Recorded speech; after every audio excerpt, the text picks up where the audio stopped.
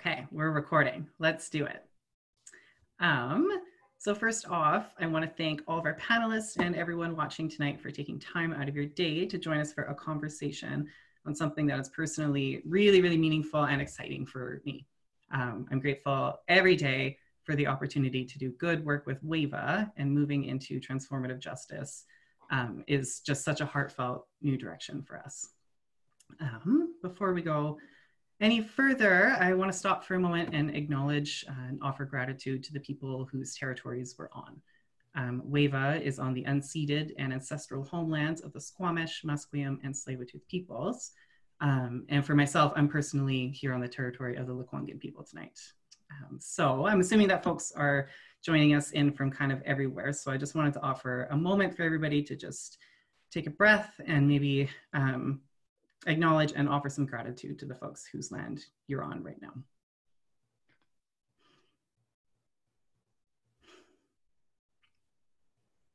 So 2020 has taught us a lot of really hard lessons.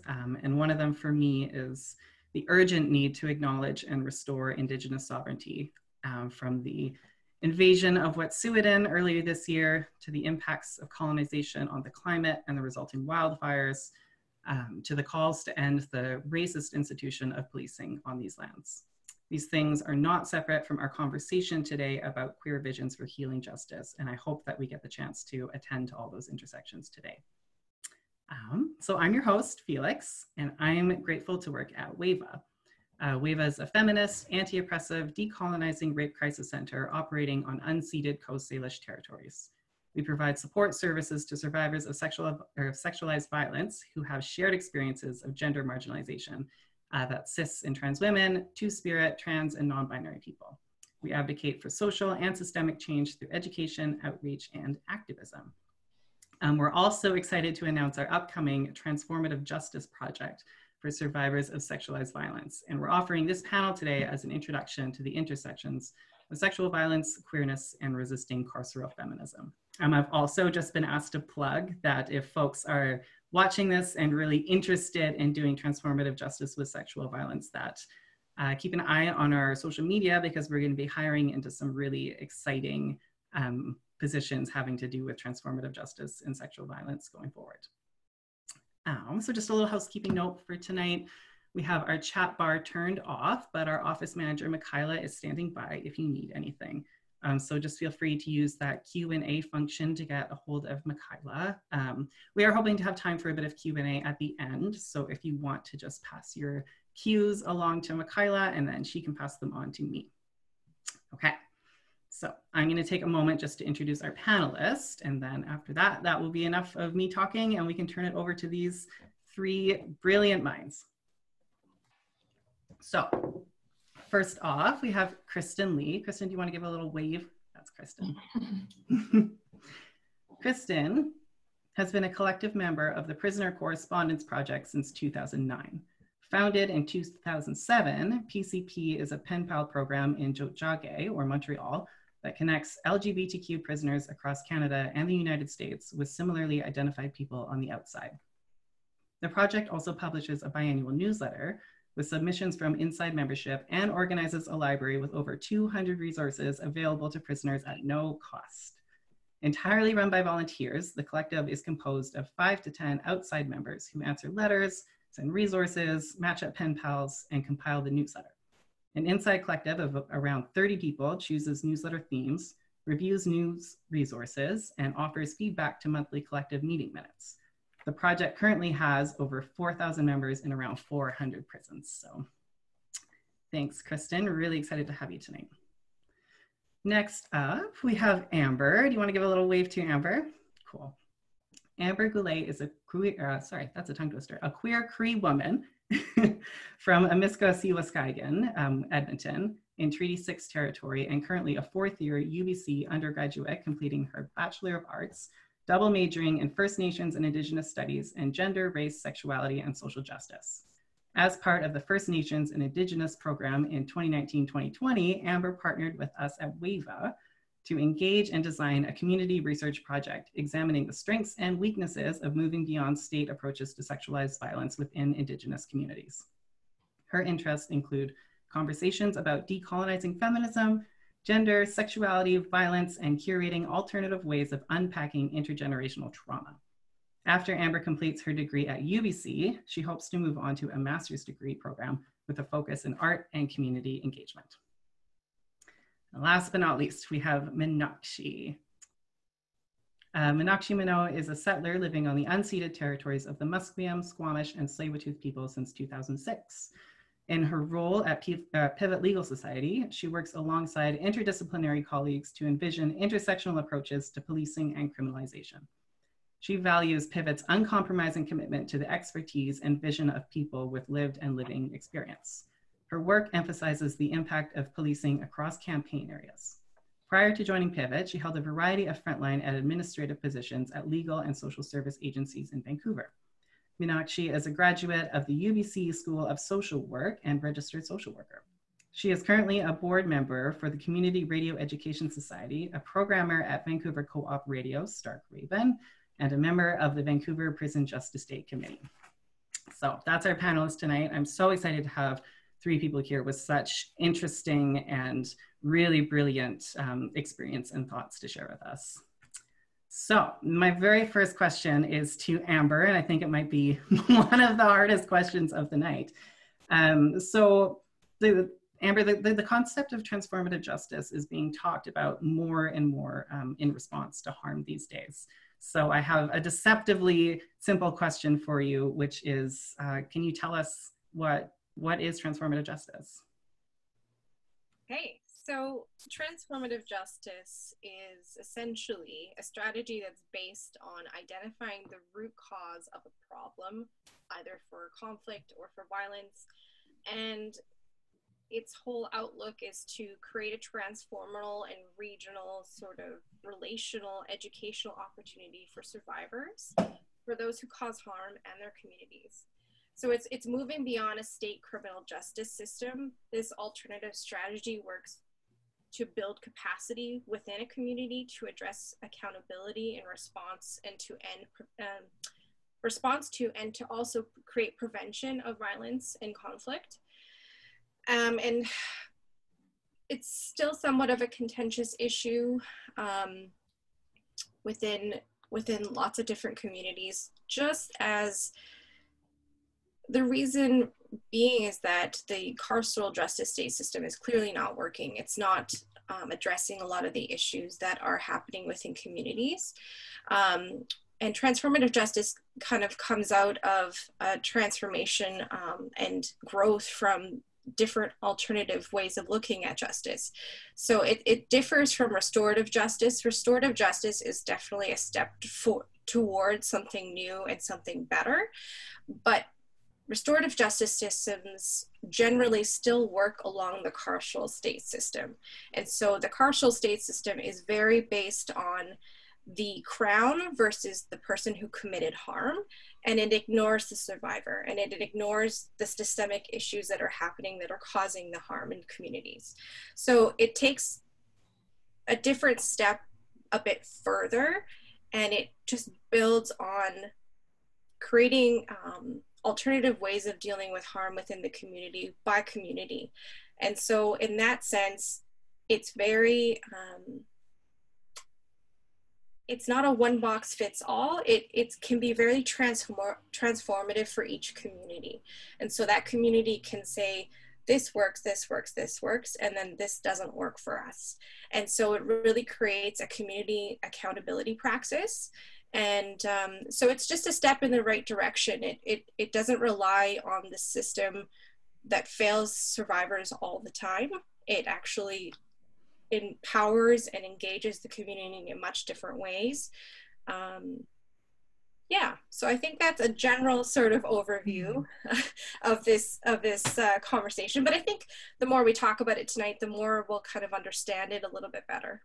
Mm-hmm. Yeah, I like how you say that you know, we don't have, like, the reason that I say that that's such a hard question right now is because I feel like none of us have a canned answer for what is TJ.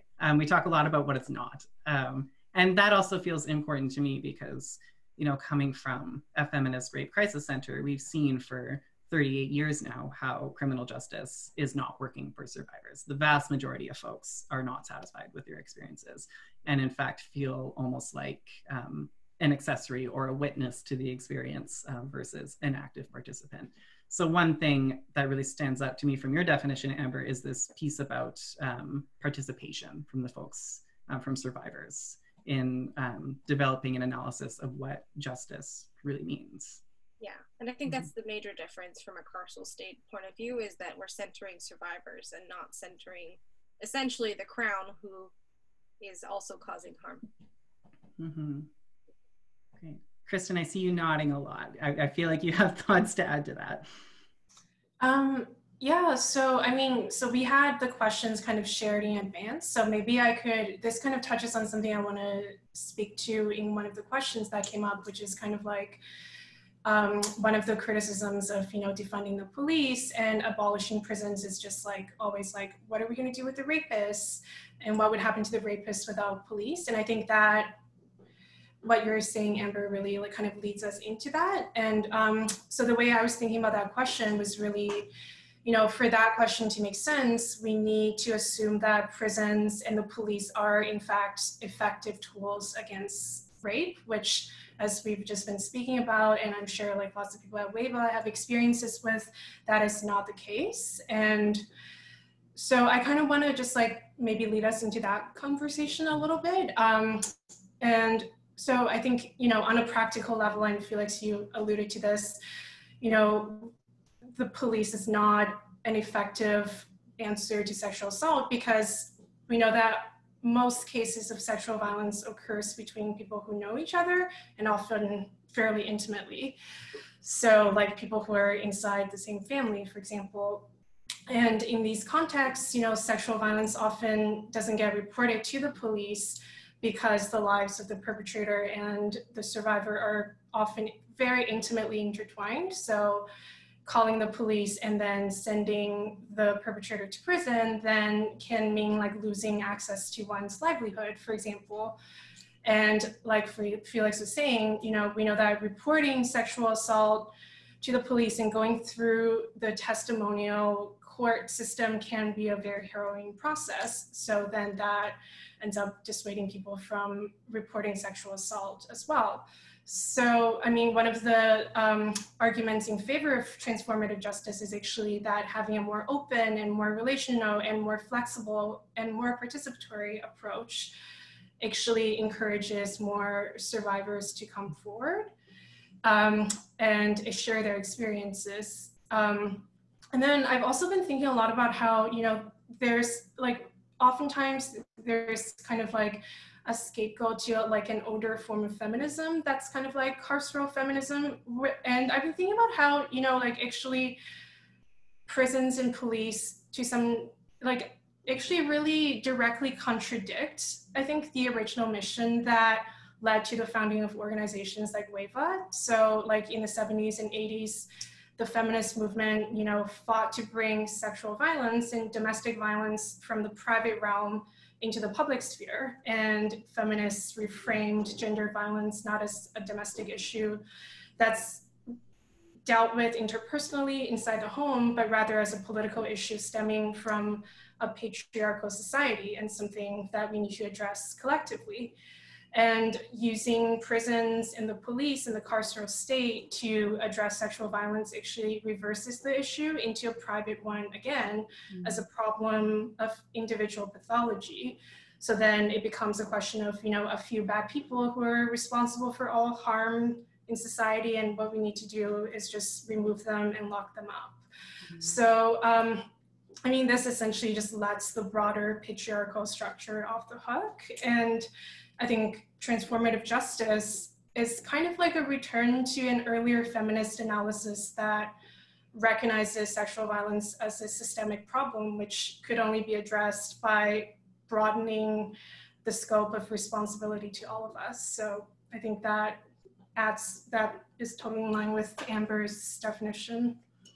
Yeah, thank you. I really like that framing that you offered of it, this idea of criminal justice or of carceral feminists as being an individual solution to a problem that we know is systemic. And And Amber, your definition of transformative justice offers us like a way to think of a response to harm that is existing on a community or on a systemic level, similar to the way that harm was caused. And I think it's important to also include not just the survivor, the broader community, but also the people who cause harm in that community. I agree with you, Kristen. I don't think locking a group of people up and throwing away the keys, it's not solving any problems. So that's another facet of transformative justice that I really think is really important. Yeah, so let me like open this question up even broader and just ask all of you folks, like we know that one, as you spoke to, Kristen, one really common criticism of defunding the police or moving to an alternative way of thinking about justice is that rapists won't be held accountable. And Kristen, I really love how you speak to the fact that, you know, under our current system, it's pretty clear to see that rapists aren't being held accountable under criminal justice. So just to ask even more broadly, I'm wondering what all three of you think, what would happen to rapists if we didn't have police? I guess some of them would lose their jobs if we funded the police. Not to put too fine of a point on it, but I mean, of course, like coming from like Vancouver, I can't help but think about officers like Jim Fisher, the culture of covering up corruption and exploitation within the VPD. But I think yeah, I can talk about like defunding, but I wanted to just kind of like situate myself in relation to this conversation, if that's okay with folks. Yeah, please go ahead. So, and like a lot of this is reiterating what Amber and Kristen have already shared, but I think about like what brings us each to a panel about transformative justice honestly feels a little bit silly because I feel like Angela Davis is doing panels every week and I don't have much to add. But I'll try and like localize some of my own thoughts. And as someone who's like living on these sovereign unceded territories of the Musqueam, Squamish, and Tsleil-Waututh, I think that yeah, that's like the first and foremost transformation that we need to do. And as Amber said, you know, the current criminal justice situation situates harm in relation to the Crown, and the Crown is doing harm and perpetuating harm. So I think that we, and here I'm talking to non-Indigenous and non-Black folks, including racialized settlers like myself, we have to make a complete shift in our relationship to these territories. And to the sovereign nations that have been in relationship with the territory, wherever we happen to be in so-called Canada. So when I'm thinking about transformative justice and policing, like of course in my day-to-day work at Pivot, I'm thinking about, yeah, police accountability, the role that the police have come to occupy in relation to this state known as Canada. And Pivot's work has emphasized, you know, the experiences of people at the margins. And I'm going to be a little bit critical of mainstream feminism, including like feminist anti-violence organizations, because I do think that that has not been fully centered in the dominant approach to anti-violence work in Canada. Specifically, I'm thinking of how we've even had to like see in recent years, in the past 10 years, transition houses needed to create policies around substance use and mental health issues. That's absolutely ludicrous, right? That there are homes that don't want to accept survivors who may be using substances or may have mental health issues, even though clearly those are very understandable responses to the experiences of harm. So I'm not interested in letting feminism off the hook, because I've seen the violence that it does and how it has in its institutional form become complicit with the state, often seduced by the idea of being at the table, of making change from the inside, of representational politics. And I just have to ask, whose representation whose insides, and why. So when we're talking about transformative justice, I also think we have to recognize the critical interventions that Black feminists made into the dominant feminist narrative.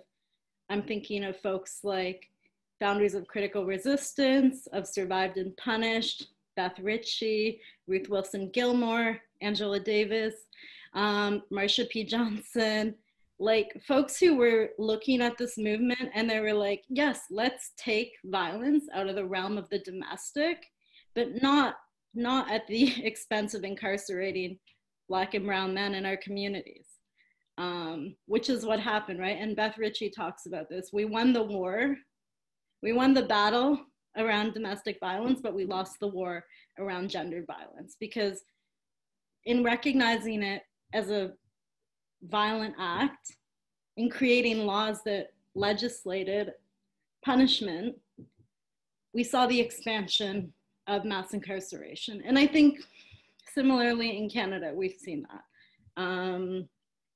So yeah, I just want to credit all the feminists and organizers who question the need for state-centric justice in response to intimate partner violence and sexualized violence. Mm-hmm. Mm-hmm. Yeah, thank you for that, Meenakshi. I really love how you draw parallels between the way that I think a feminist movement became a feminist sector of nonprofits. And of course, as nonprofits, like we're beholden to structures that have not traditionally worked for the people that we're supposed to serve. So when we're talking about things like resisting carceral feminism or resisting carceral justice, we have to be locating that within systems that encourage us to keep relying on the state in that way. And as you like really brilliantly point out, and actually like that is directly opposed a lot of the time to what we're trying to do, especially if we're trying to get out of this, like these grips of white feminism that keep, I think, our scope really narrow. Mm-hmm. Yeah, I think that working towards a greater understanding and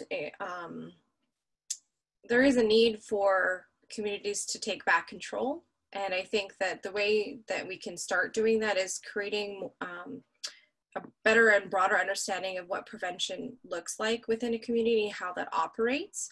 And that takes all the community members. It doesn't, you can't really count yourself out if you're going to be a part of a community. I think that that's the work that you need to put into it. And that involving the community not only centers the survivor, it also centers the idea that we need to humanize people.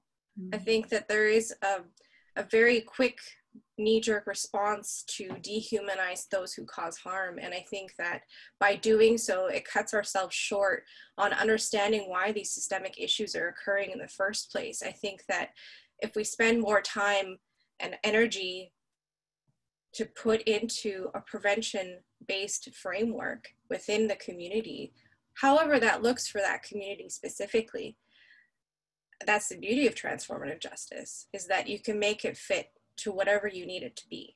Mm-hmm. But it does take the whole community to do that. And I think that's a first step that we can do if we were to think of a world without police and sexualized violence, is really look at preventative measures. Mm-hmm.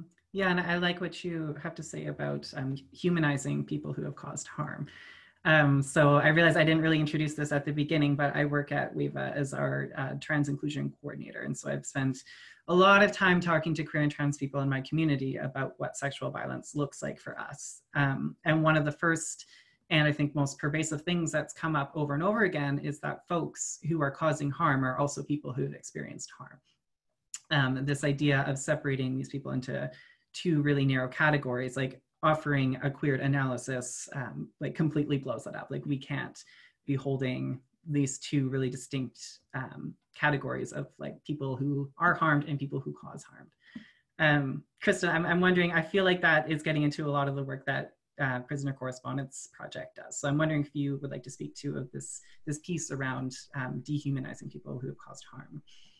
Yeah, for sure. I mean, so we at the project, we work with, you know, like some of our members are people who have committed sexual violence, and some have experienced sexual violence, and a lot of people have experienced both, you know, as perpetrator and victim. And this is something that comes up for us a lot, because we'll have people who have a critical analysis of prisons and write to us and want to get involved and become pen pals, and then we'll give them like the list of people and they choose someone, and then sometimes people will look up the pen pal that they chose and see what they're convicted of and come back and like get really upset and decide that they don't want to write to them anymore, or even like get upset with us that we're extending our project to include people who are convicted of sex crimes. So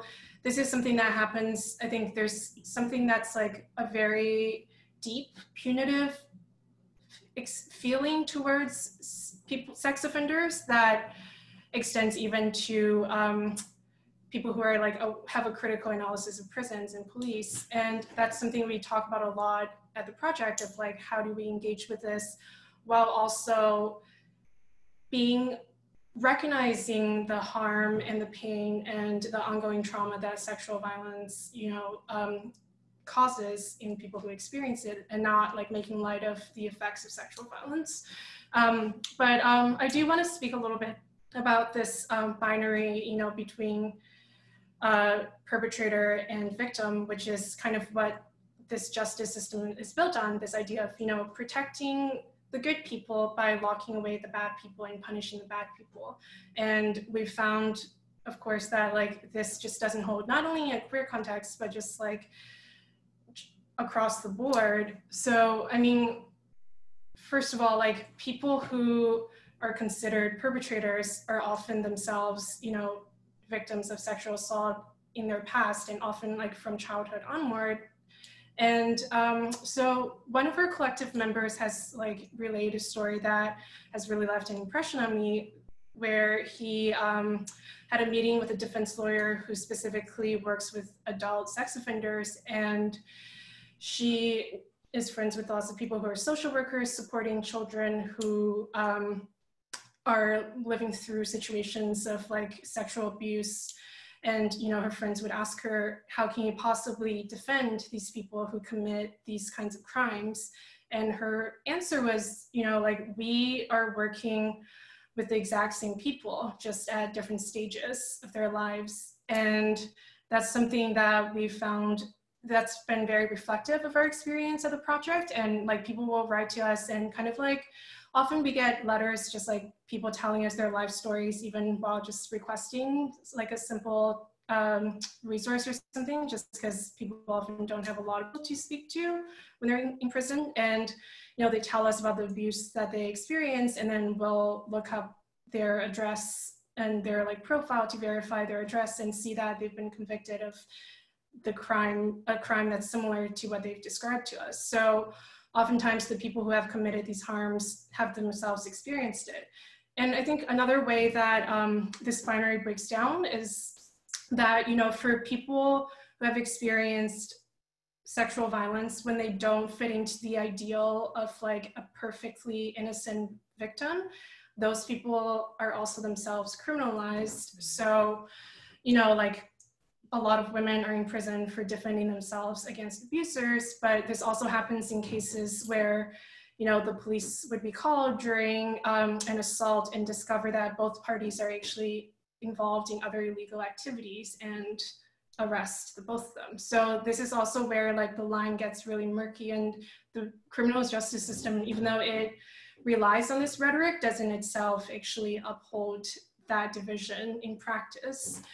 And I mean, also like prisons themselves are just sites of sexual violence. So the people who end up incarcerated face a very high risk of experiencing rape.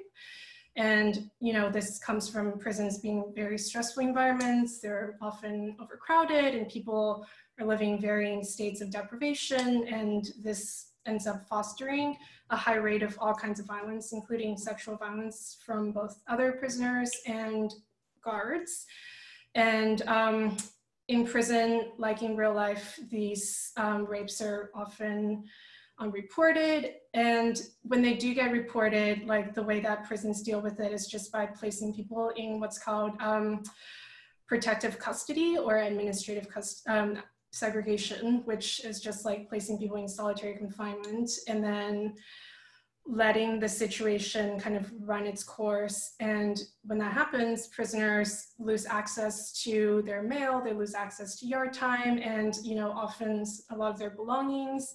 So there's people, very often people just don't report their experiences, and there's very little counseling inside for people who have experienced sexual assault. And that's also an experience we've had. Like we had an Inside Collective member who wrote to us about like trying to get better access to counseling in prison for survivors of sexual assault. And when that came out, she was placed in solitary confinement for a few days, and like eventually was given 5 minutes, like a month, to talk to a counselor who was basically like, well, rape happens in prison. It is what it is, and we actually found out that in August that she had died in prison, but there's like not really any information about what happened. So this happens a lot. And so when I hear about, like when the Harvey Weinstein case was happening, we had a lot of people on the left and feminists kind of celebrating his incarceration, some people even gloating that he's going to get a taste of his own medicine in prison. I feel like it's like a very problematic approach. And it makes me think about like one of our collective members saying, like when people do this, they're basically saying that rape is not bad, it's just happening to the wrong people. And so I think all of these experiences we've had kind of undo the binary between perpetrator and victim, and I think just show that we need to move away from a system that relies on it and propagates that rhetoric. Yeah, thank you, Kristen. I love, I was, as you were speaking, I was reflecting on the years I spent working in frontline social services roles, and with similar feelings that, where the rubber hits the road with people who are experiencing just immense amount of systemic oppressions in their life, these binaries break down almost immediately. It really resonated for me when you were talking about meeting people at just different points along their journey. I know I was a youth worker in Vancouver for quite a long time. And seeing the same youth sort of move through the system and make this transition from a youth that we're all sort of looking out for and protecting, and then coming out the other side as like a youth that now we're protecting the other youth from. And that transition happens over not a huge amount of time, and we're talking about the same people. And so I think that there's really parallels there to draw towards transformative justice. And as you were saying, Amber, like this idea of breaking cycles. Meenakshi, you brought up something earlier that I wanted to sort of circle back to when you were talking about how TJ was really created by and for QT BIPOC communities, and that we need to be slowing down and really paying attention to the work that's already gone into this, and really giving credit where credit is due for this. So I'm wondering a couple things. Like first, if you can speak to that history a bit. And my question is, how do we go about doing TJ in a way that continues to be led by QT BIPOC communities? Yes, and guessing Amber will be back in a sec. I know her internet was a bit sketchy. She'll be back.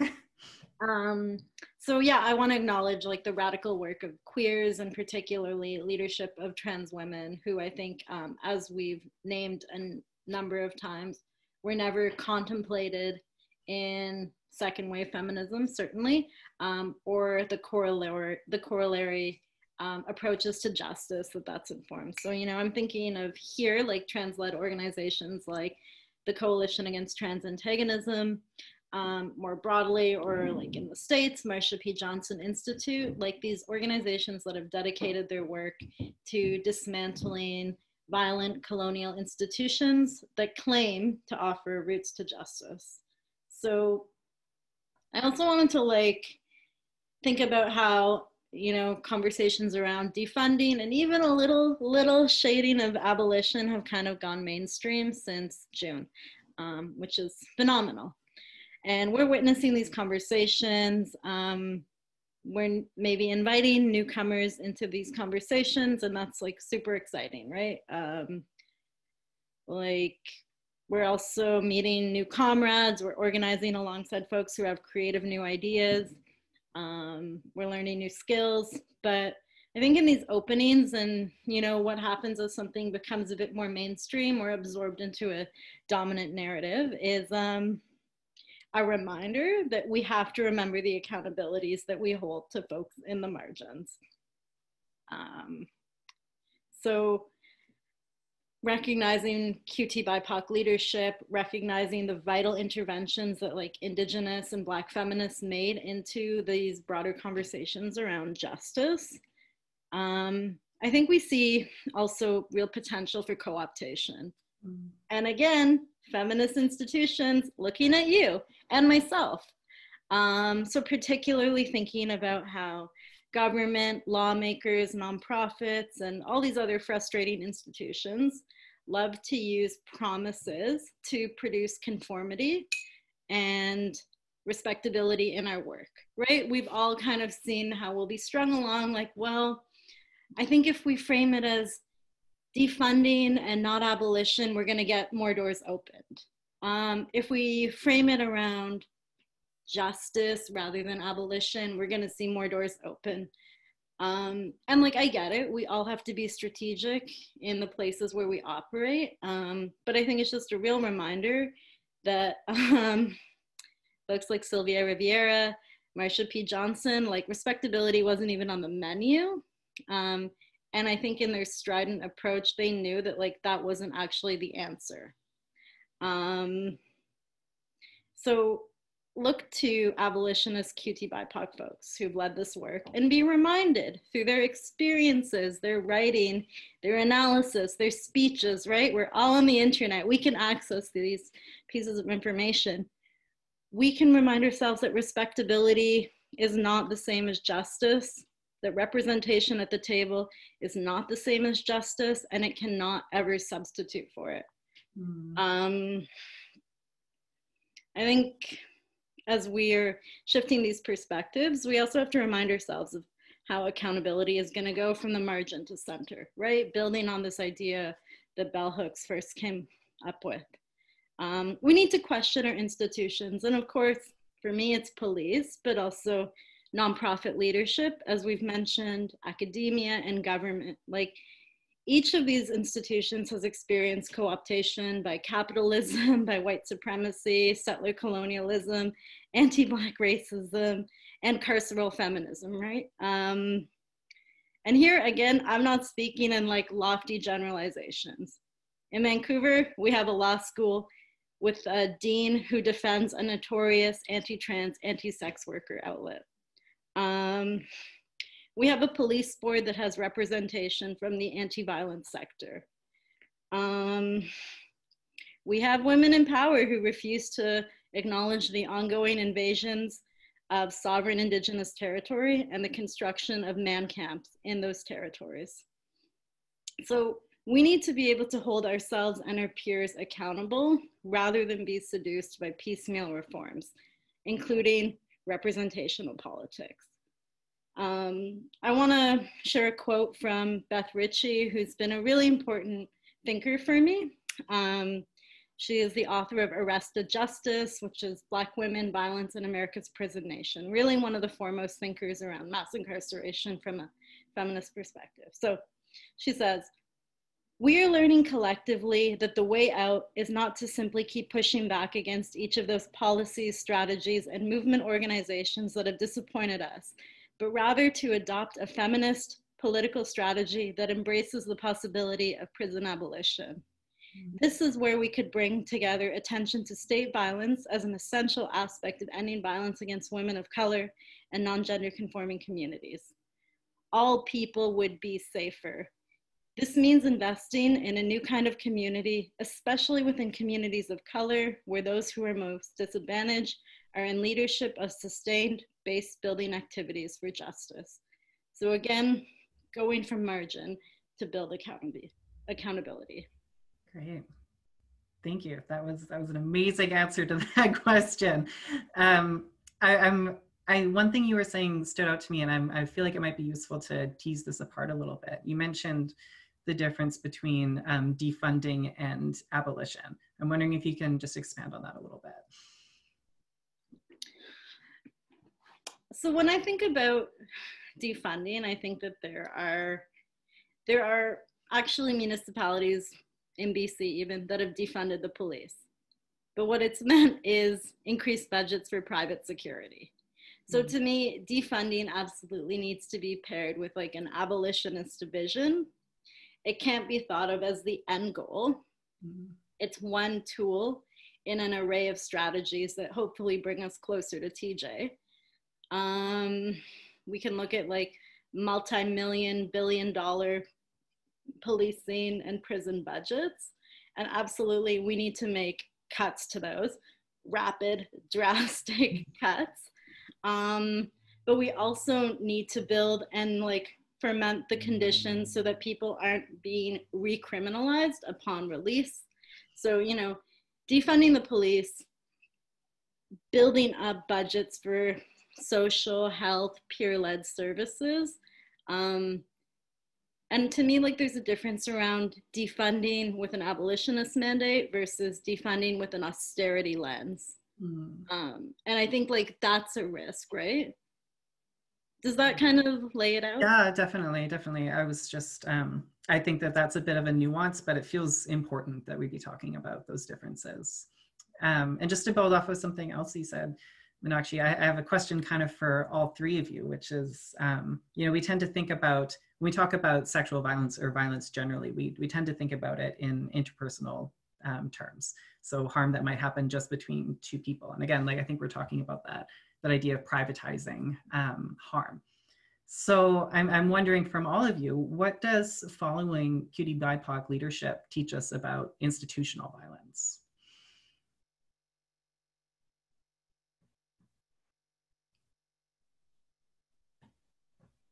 Was that too hard? I was thinking about what we were talking about earlier as far as this feminist idea of understanding harm as being systemic versus something that might just happen in between two people. And one lesson that I know I've really taken from QT BIPOC organizers is that, you know, to be looking at a harm in such a narrow lens as just happening between two people ignores the way that carceral system really replicates harm and entrenches it within communities. Yeah.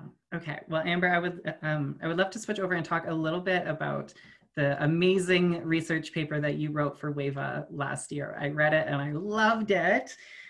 So generally, my question for you is, what did you find in that research about traditional responses to sexual violence? And what are perceptions of maybe TJ or RJ within Indigenous communities? Yeah, I mean, I found what was really helpful was to go back and look for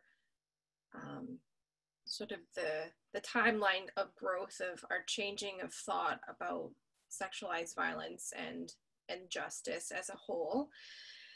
And it was interesting to kind of go back and look through this idea that was changing, that we weren't centering survivors of sexualized violence. We were centering those who cause harm. And that was certainly not a way that communities looked at conflict and violence prior to contact. There was, you know, a very firm understanding of what the community stood for, and everyone had roles within that community, and that's how communities operated, was that everyone had a role to do for the community. And so I find that the research really points to the fact that Indigenous communities specifically have very much of a need and are wanting an alternative way at looking at how to deal with harm in their communities, but they don't necessarily know how to do that, because a lot of these sort of new ways of looking are very restrictive. They can be very biased in their thinking. They don't necessarily look at the systemic issues that Indigenous communities have experienced over the colonial violence that has occurred within communities committed by the state. And so a lot of those things come into play when you think about how Indigenous communities address harm and the multiple layers that come in addition to all of those things. And so there is very much a need to want to do more. And I think that there was a huge boom in transformation in the 90s and then in the millennia. And I think that there's more of a push to drive a community accountability structure. So that means that, you know, we're exposing the root of the issue and we're working as a community to address our own complicity in those issues. And I think that's the hard part that a lot of communities have issue with, is the complicity in all these different ways that harm affects a community, because it does ripple down to all different areas of the community. And so when you look at a colonial system that has a historical practice of devaluing Indigenous ways of knowing and being and handling these things, it's a little bit, it's stunted the ways of thinking that we have to only follow certain protocols or certain ways of dealing with these issues of harm. And I think that we need to go back and to reverse that devaluing of how we look at the world. And I think that that's the hard part. And there's no real answer for it, because every community has to look at it themselves. But I think that's the big thing that I found, was that there is a push to want to change. There is a push because it's not working the way it currently is sitting.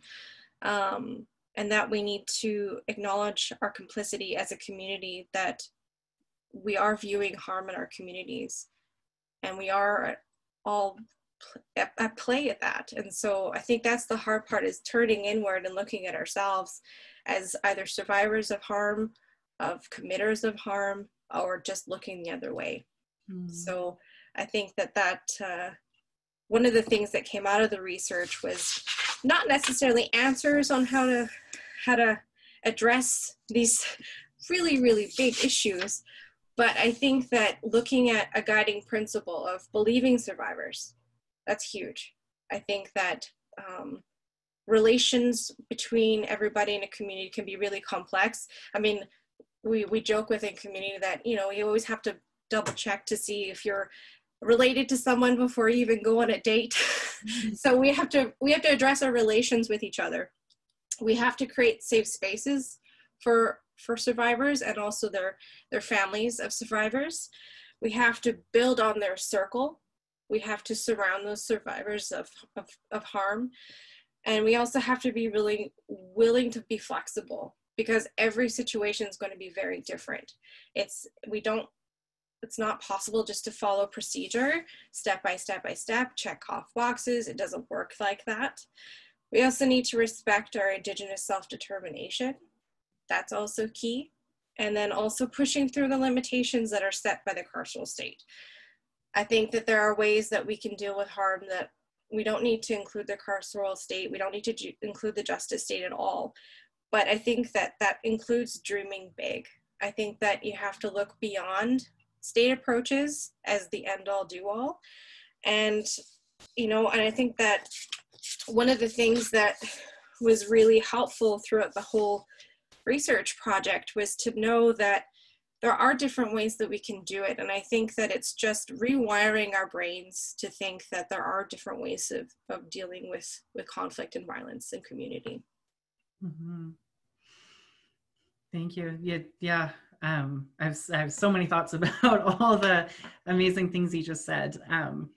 One thing that I really love about what transformative justice offers, and you kind of mentioned it, is a means for us all to examine our own complicity in systems. I was chatting with a good friend of mine the other day about this and talking about how, coming from even queer community in a city like Vancouver, I have borne witness to a lot of harm that's happened within community, and a lot of erasure of harm that's happened.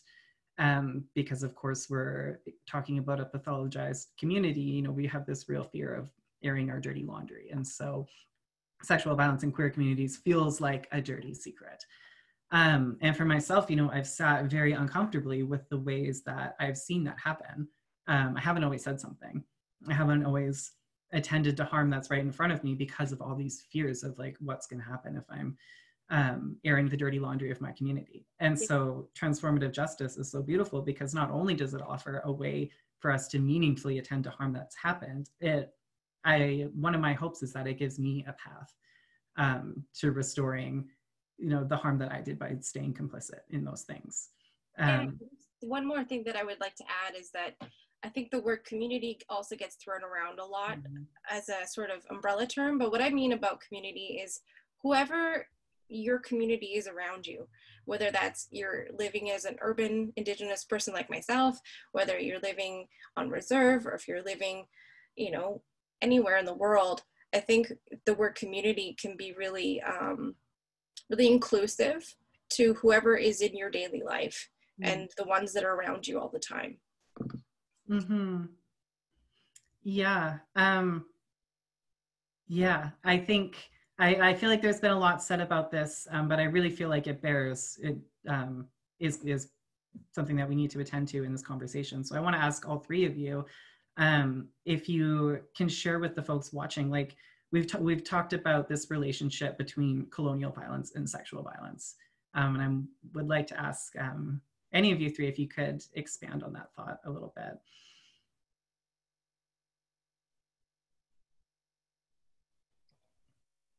I guess for myself, I see them truly as part and parcel of one another, like the genocidal project that is Canada rests on violence against true spirit folks, women, cis and trans. Like it is totally baked into the system. It's not, and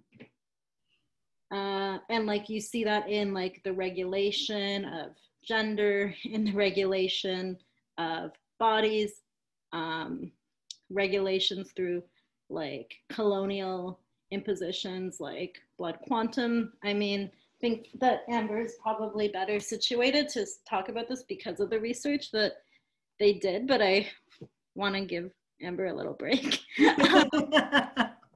But I mean, it's so baked into what Canada is. I noted a question in the comments that I also wanted to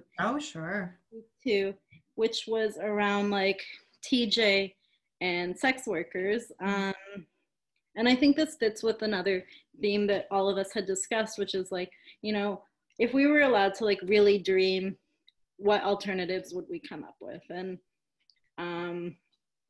part of that dream is also like the end of the illegal state known as Canada.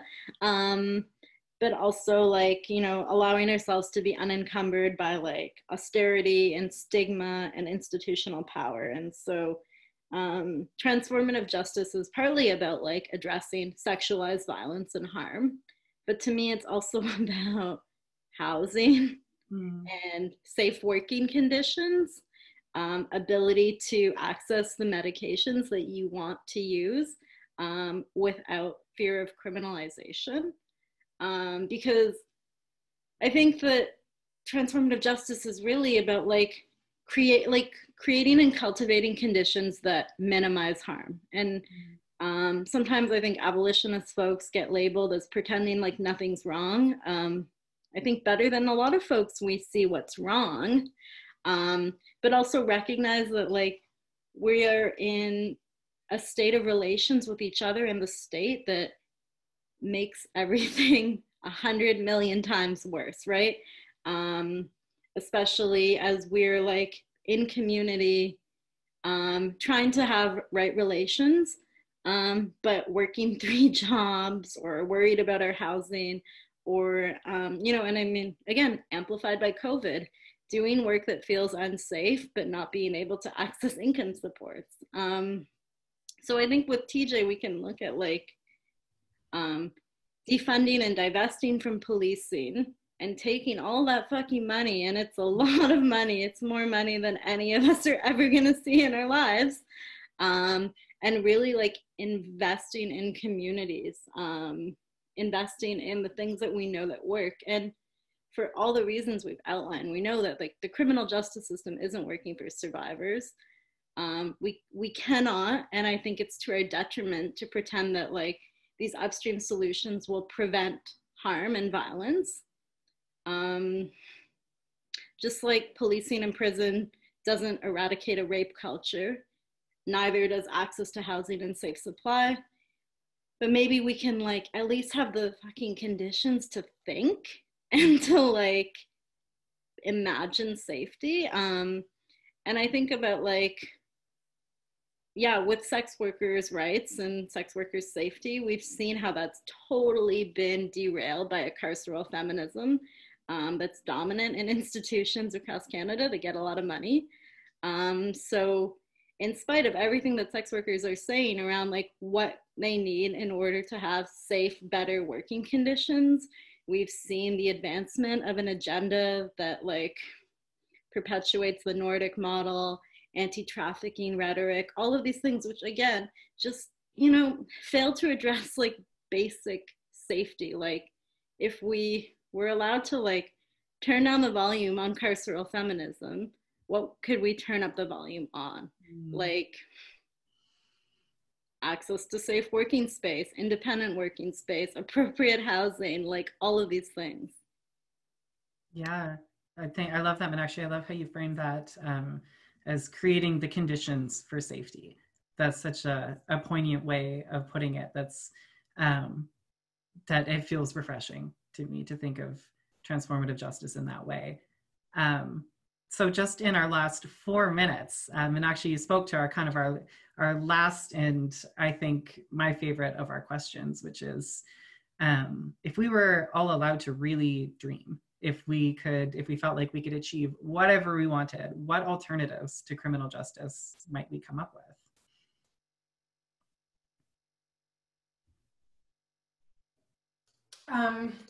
So I think for me, it's not so much a matter of, you know, coming up with a perfect scenario in your minds and then implementing them in real life, but I think actually there are very concrete and tangible goals that could have like massive transformations. And so those are kind of things that I think about. So kind of like what has already been brought up, you know, like having a less precarious condition for all. And I think in the case of sexual violence in particular, having the resources to support survivors whose experiences with violence place them currently in precarious positions. So I think the ways of addressing that would include, you know, like affordable housing, adequate healthcare, safe injection sites, like the structures that are in place to support the healing process of people who have experienced abuse, so that as a way of, you know, breaking the cycle. And I think, you know, something else that is tangible that I think needs to happen is that we need to stop relying on prisons and police as the catch-all solution to all social problems. And a step towards that is just to stop constructing new prisons and to close down prisons and divesting from them and investing money towards social services. And I think that, you know, like when we think about prisons, people often think that it's like, oh, there's like issues in society, there's like a rising crime rate, and that's why we build more prisons. But really what happens is like prisons get built for a variety of reasons, and then they're filled, and like people's arrest rates then get higher, and, you know, like like prisons come first and then they're filled. And so I think like for us, once we stop this solution as like being what, sorry, I'm like losing my stream of It's thought. okay. But I think like shutting down prisons is not sufficient in creating a more just system, but I think it's an important step to force us to address harm in other ways, basically. Thank you. Yeah, I agree with you, Kristen. I think that taking small steps towards our larger goal is definitely something that a lot of people can do on their own. And I just wanted to plug a book that I just found on TJ. Love it. It's really good, and there's lots of BIPOC authors, and you can find it on Amazon. I just think that even as someone who may not know a lot about transformative justice, may not have an idea what it looks like or how it's done, I think that educating ourselves on other ways of looking at dealing with harm is definitely something that we can start today and even tomorrow, so that we have more of us that are thinking about these big dreams. Awesome. Wow, that is the perfect note to finish up on, right on time. I want to thank everyone one more time, everyone who, oh, Meenakshi's got one more. I've actually never seen that one. Yeah, me neither. Yeah, this is a book called The Feminist and the Sex Offender, Confronting Sexual Harm, Ending State Violence. It's edited by Judith Levine and Erica Miners. Erica Miners grew up in the Fraser Valley and went on to be a big bad prison abolitionist based in Chicago, and they're definitely one of my mentors. So I love that. Thank you, Meenakshi. Yeah, so I want to offer my gratitude again to the folks who are watching and hopefully being excited and challenged by these ideas. And I want to thank again all three of our panelists tonight for just your brilliant insights. I feel like, you know, as a feminist organization, we're always being pushed by folks just like our panelists, and probably by a lot of the folks who are watching right now, to be thinking in new and expansive ways. And every time we think we've got it figured out, it turns out that we don't. And, you know, that's the excitement and the joy of doing this work. So I want to offer thanks for this panel, and also for the continued to call to expand our feminism and try new things and to realign with the folks that we really want to be working with. Thank you, Felix. Thanks. Thanks. So with everyone in the panel. Sure. So with that, we'll sign off. And it's been such a pleasure to have you guys here tonight. So thanks one more time.